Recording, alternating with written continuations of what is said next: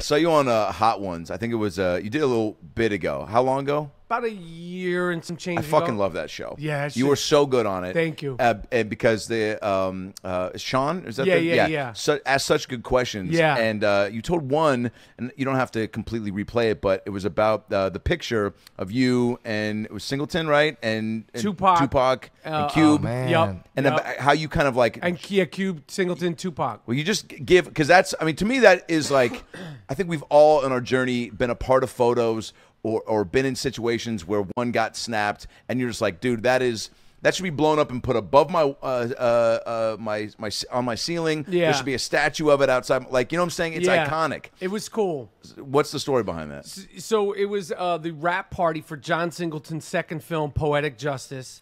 All right. And you know, it was I had a minuscule part in there, and I had met John, Tupac. That's Janet Jackson. Regina King, Joe Torre, and I had a small part in it. I mean, tiny little part. But I was so hyped on being a part of it. I had met John. There was such an excitement about Boys in the Hood. And at the rap party, it was somewhere like, you know, towards the hood in L.A., off La Brea or Crenshaw. I can't remember. It was a while ago. And there was two cool things about that night. I met Snoop Dogg for the first time. It's when he first came out with Deep Cover. Like, he hadn't even been to New York. He was like, you know, I was like, yo, in New York, we fuck with you. He was like, really? And I was like, yeah. He's like, I haven't been there yet. I was like, oh, shit. He had just came out. Oh, my God. It was before his first record. It was before the Chronic came out. He had just put out that one song. And then a few minutes later, I watched him. I witnessed him meeting Tupac for the first time. What? Like, they battled each other on the mic. They both knew each other were, and it wasn't like tense like a fight, but that's it was like kinda, watching McCartney meet Lennon. I watched Like, are it. you kidding I me? saw it with my own two eyes. That's historic. It was cool, and then consequently that night, because I told that story to Snoop, and he remembers the night too, because it was obviously the first night he met Pac.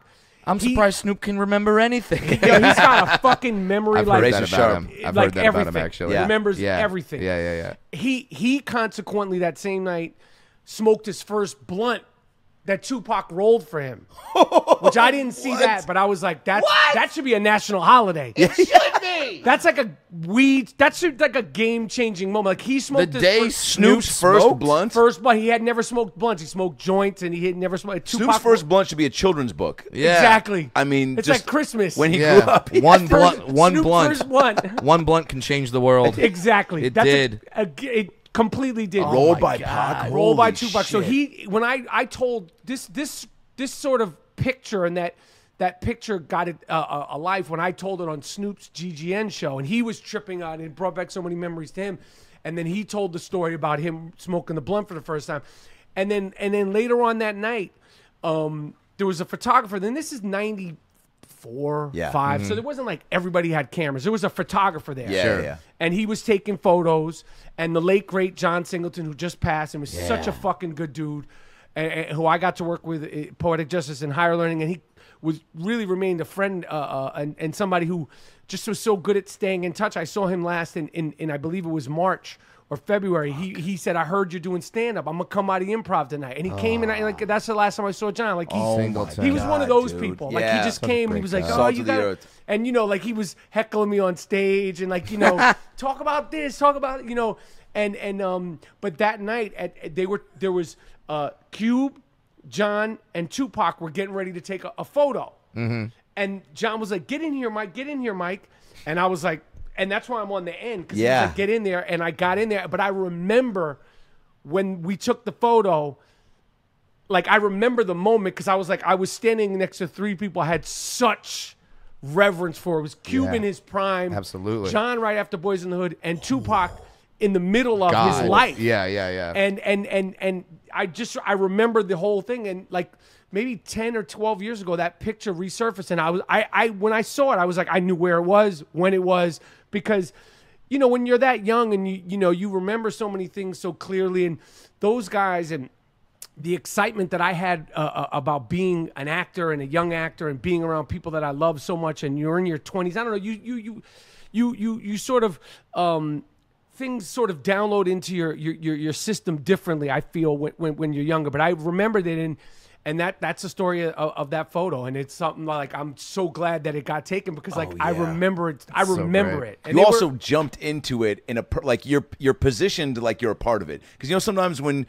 people are like, "Yo, get in this real quick," you can do an awkward like, "Eh." No, I know. And you're like, "Well, that guy clearly like jumped in." Everybody's got like a serious face Yeah. on, and I'm kind of.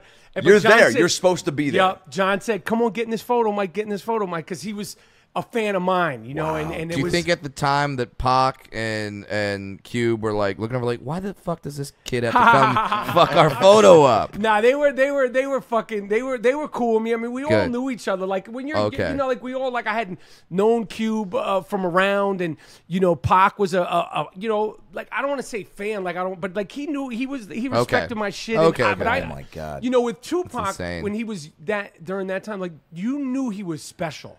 Yeah. Beyond just like, you know, the normal, like, this guy's talented. Like, you knew there was, like, I don't know, some sort of, like, light on him. You just knew it. Like, from his work, his energy. Like, he just was special, you know? Like, and when I worked with him in that little part in Poetic Justice, like, it was to work with Tupac. Like, and he hadn't gotten any crazy trouble. Like, I fucked with him. I loved him, and I was just such a fan of his. And the crazy thing about how I heard about Tupac is because me and Jada Pinkett had our first agents together. Oh, wow. And I remember she didn't even have a car. I drove her to her first TV audition that she wound up getting. But we were getting to know each other, talking, bullshitting around. And she told me, she said, you know, my friend Tupac, he's going to wind up being a big star. He's going to be a big rapper and a big movie star. And I was like, get the fuck out of it. Because at the time, there was no rappers who were. No. Right. But and then she was like, I'm telling you. I was like, yeah. I heard that about him, too, about being a big movie star, right? I heard that was just, like, on his path. Yo, right? he was going to do that. And this is before he even came out with Digital Underground, like, you know. Oh, wow. And I was like, yeah, what's his name? Tupac? Yeah, what's it's not a the movie fuck- star name. Yeah, they know. And she was like, yo, I'm telling you, he's going to be a big fucking deal. He hadn't done shit. And sure enough, like, so, like, it was just. I mean, that dude was a fucking 25 years old. Oh, yeah. God. That's Eddie Murphy shit, you know, where you got that much skill set at that age. And like before, if you're younger than that, you go, oh yeah, of course they can accomplish that at age 25. Then you get older than that, you're like, how the fuck did they do that? It was in like 5 years. Yeah, like, people like, think that like how old was Biggie when he died? 25. 25. 25. That's insane Christ, that you got to do all that and accomplish all that by 25. Like, the first record came out, they were 20, 21, 19, crazy. So to be, like, so fucking young and then to have it cut short like that, crazy. Is it even more insane to look back at, like, that photo of Cube and then see what Cube's doing now with, like, just... He's an entrepreneur. You guys he's working together on Big Three, you know? Yeah, like that's madness. He's a fucking game changer. Yeah, right. Like he's, if Ice Cube has an idea, you have to listen. He left NWA at the peak of NWA. He started acting, started doing dramatic acting, then went from dramatic acting to Are We There Yet? Yeah, family comedies. To like, I'm going to start a Big Three basketball league. What? To, it's in its fourth year to, If Cube came up to you right now and said, hey, dude, I'm going to start this company where we're drinking our own urine. Yes. You'd be like, okay, that's what we're going to do in 4 years? What are we calling it? Yeah. Yeah. What are we doing? Like, are we doing it now? Like, Yeah. Our own urine? Yeah. Like, It's about last night.